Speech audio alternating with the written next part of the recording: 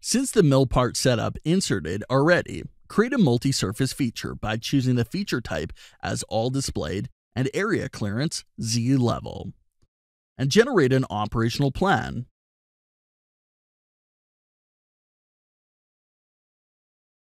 Edit the operational parameters of area clearance operation, such as pattern options and depth parameters option as per the required output.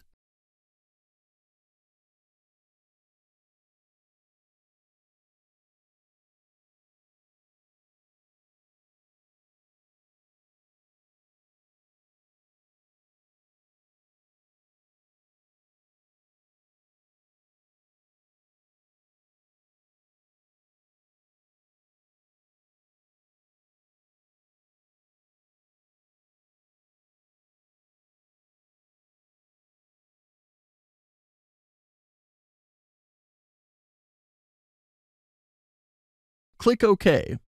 Then insert a new avoid area by right-clicking on the required operation. Select the required sketches and other options as per the requirements.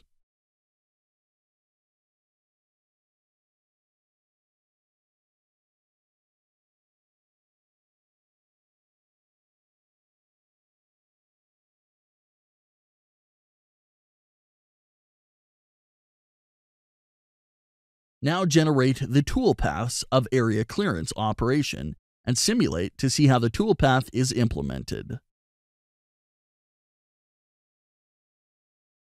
To clean up the flat surfaces perpendicular to the machining direction, we can insert a flat area operation, which will take the multi-surface feature and create a 2-axis pocket toolpath using a flat end mill on the flat surfaces of the feature.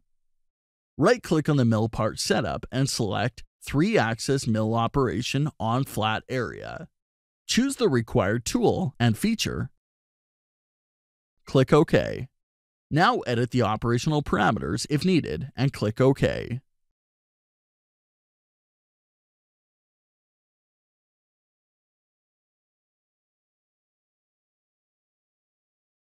Use Ctrl plus drag and copy the avoid area operation from area clearance to flat area operation, and generate a toolpath to see the output.